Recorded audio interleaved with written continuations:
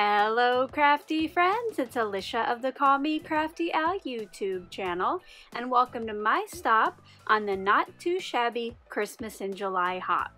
Today I'm going to be using the new Stamp and Die of the Month to create a very cute winter card. I hope you'll stick around, see what I'm going to create, and find out how you can enter to win a gift certificate to the Not Too Shabby online store.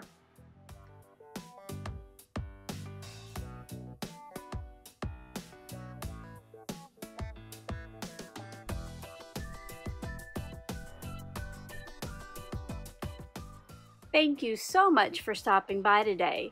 If this is your first time to my channel, I hope that by the end of this video, you'll be inspired to click on that subscribe button below and ring that bell for notifications. If you're already a subscriber and regular viewer, welcome back. I'm so glad that you're here again. Each month, Not Too Shabby comes out with a new Stamp and Die of the Month, and this month's stamp set is called Beary Christmas. It has 4 adorable little bear images with some coordinating sentiments, and one of my favorite things, and I know it's such a small detail, is they give you stamps so you can make rosy cheeks on those bears. Now, not only can you buy the stamp set by itself, you could also get a bundle which comes with coordinating dies for the bears and all of the other stamps. I have a feeling that this one is going to go quickly, so I do have some links in the description box below so you can go over there and get yourself one. Now, if you want to make sure that you get a set every month, and let me tell you, these just keep getting better and better, go ahead and sign up for monthly while you're over there. Now, my video today is just one of many. This is a video hop, and like I mentioned earlier, there is a giveaway. So later on, when I'm doing the process of my card, I will tell you more details about how to get entered, but you can enter to win a $25 gift certificate to the Not Too Shabby online store. How exciting is that? And I know that you're going to love to visit those other videos to see what everyone else is creating. As I start today's process, I will let you know about other products and tools that I bring in, but as always, if I ever leave you with any questions, you can leave those in that comment section below, and I'll get back to you just as soon as I can. Let's get crafty! For today's card, I'm going to be using the bear with the cute little scarf, and because I'll be coloring with some alcohol markers, I'm using Memento Tuxedo Black ink and Nina Solar White cardstock. Now, these are new stamps. I haven't had a chance to use this image yet, so I did rub off those manufacturing oils before I inked up and stamped my image. Now, because it is new and my pad is a little bit dry, I inked it up and stamped it twice to get a nice solid black. To color my image, I'm going to be using a combination of Spectrum Noir TriBlend markers with some Arteza alcohol markers. I will list the individual colors in the description box below. Now, I'm a pretty basic colorist when it comes to this, so while I will show you the full coloring process, I'll just let the video speak for itself instead of giving a lot of tips, because honestly, I don't know what I'm doing half the time. But what I will tell you while you are watching me color is how you can get entered into the giveaway. This is a hashtag driven hop, so what you'll do is click on the hashtag in the title, or you can type the hashtag that I have up on screen now into your YouTube search engine. It will bring up all of the videos in the hop. You'll want to visit each one, give them a watch, give them a thumbs up, and leave a comment. Once you have visited all of the stops on the hop, you will click on the Rafflecopter link either in my description box or any of the other hop videos to get entered to win. Subscribing to any of the channels along the way that you're not already subscribed to is optional, but it would definitely be appreciated. You have until 11:59 p.m. on July 13th to enter to win, and the winner of the $25 gift certificate to the Not Too Shabby online store will be announced here on their YouTube channel on July 14th. I do have all of these rules in that description box below, so you can check that out as well. Happy hopping!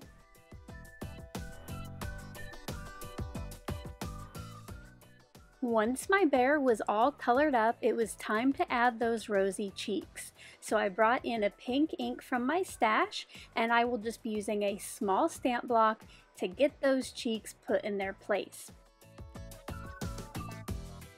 Using the coordinating die and some Scotch removable tape to hold it in place, I took this off screen and cut it out. I just love how it leaves that white border around the image. I will be using some stencils to create a snowy background for my little bear. The main one will be the Snow Flurry stencil from Not Too Shabby, and then I'm also using a homemade oval mask. For my ink, I'm using Gina K Designs Ocean Mist with my blue blending brush. I place my oval mask in place, and then I go around the outside of this oval, I think twice, with that blue ink. The heaviest concentration of blue is around the outside of the oval, and it fades to a light blue on the center. Once I had the oval all done, leaving the mask on, I brought in the Snow Flurry stencil and just placed that over the top of it. Then, using that same blue ink, I came back in and went over the snowflakes until I thought that they were a good shade of blue. I do want to make sure that it stands out from the blue oval that is already there. Now here is my favorite part, the reveal. Let me know below if that's your favorite part of stenciling too.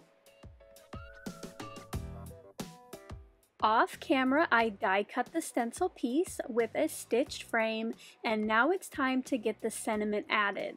I will be stamping right onto the stenciled area, and to make sure my sentiment is in a good place, I did go ahead and place my bear before I placed the first part of the sentiment.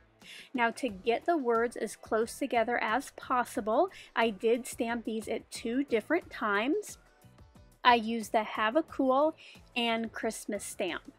For both of the sentiment pieces, once I had them onto the Misty plate, I did make sure that they were straight across using that grid. Now, when I stamp sentiments like this with the VersaFine, instead of using my presser tool when I stamp, I do just gently use my fingers. Sometimes I find with these fine sentiments, if I push too hard, it gets kind of smushy in places, if that makes sense. Off camera, I prepared a red card base, and on the inside of this, I put a piece of white cardstock to write the sentiment, and I added some decoration with the small snowflake from the stamp set. Now it's time to get the card put together, so my stenciled piece goes flat down onto the front, and then I use some foam tape on the back of my bear to pop it up off the card. To finish it off, I brought in some colored gems that I think I got in an old Not Too Shabby kit, and I added 5 around the teddy bear. And here's a close-up look at the finished card.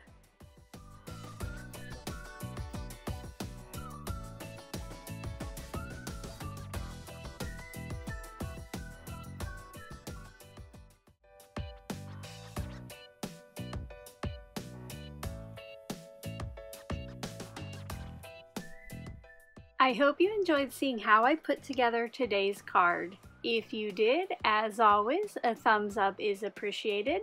Now don't forget to click on that hashtag in the title and hop along to all of the videos to get entered to win. Until my next one, I hope you're all having a crafty day. Bye-bye. Thank you so much for taking the time to watch all the way to the end of the video. I hope now you'll consider clicking on one of the videos or playlists I have linked above, and if you're interested in any of the products or tools I used in today's video, I do have some links in the description box.